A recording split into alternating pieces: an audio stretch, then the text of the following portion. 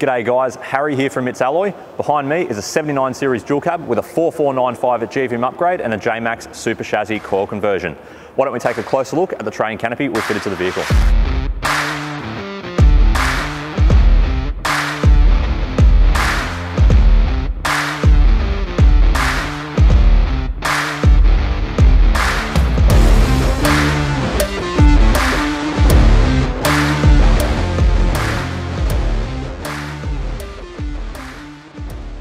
So this customer is actually one of the lucky ones. His 79 series is turned up. Between the COVID pandemic, all of the chip shortages and the supply chain issues, his vehicle has arrived and we've fitted our tray and canopy package to it.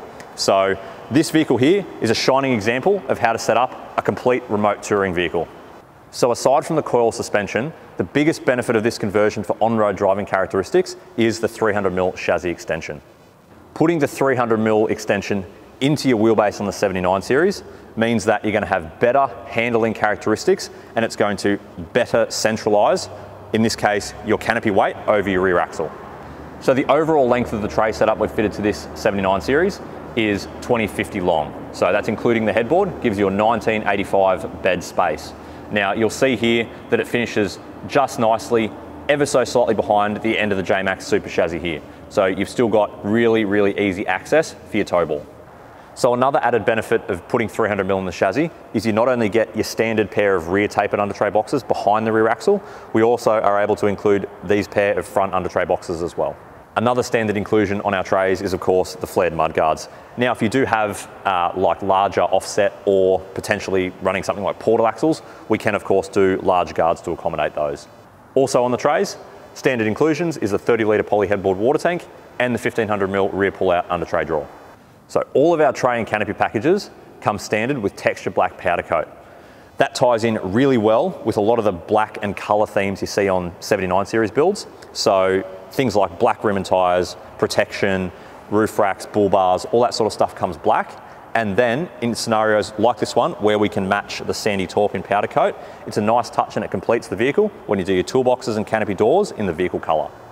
So moving on to the canopy on this Landcruiser, the size is 1700mm long. So what that means is it's technically the full size we'd put on a standard dual cab, which in fact we don't recommend due to the rear overhang behind the axle.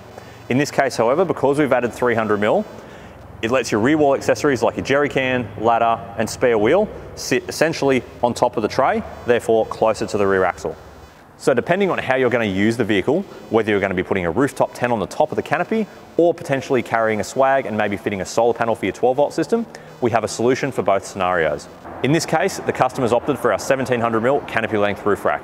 This roof rack has a low profile of 55mm and has our own exclusive unistrut profiled planks that go across for easy mounting. Into those planks, we've mounted 3 universal awning brackets. So moving inside the canopy, the customer's optioned in our P4 Explorer layout with a Clearview ES220 drop-down slide.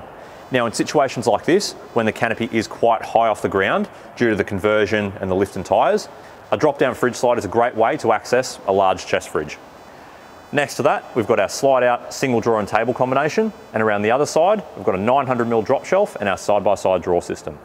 Another often overlooked benefit of going to a larger canopy on a 300mm extended cruiser is having this space at the back of the canopy. Now, while it doesn't look like much, it's super handy for storing things like tables, chairs, any longer items straight down the back here, really accessible for camping and living out of the canopy.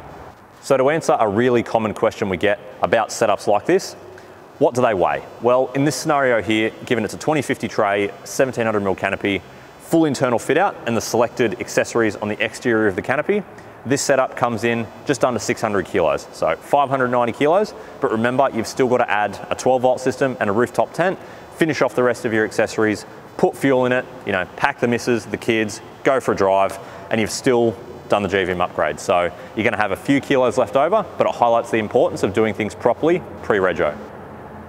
Now, if you've got a new 79 series on order and you're considering doing a 300mm chassis extension and fitting a tray and canopy like you've seen in this video, head over to our website, www.jmacxalloy.com.au. You can submit a quote form or alternatively, give us a call and the team will be happy to help you out with pricing and quotations. Thanks guys.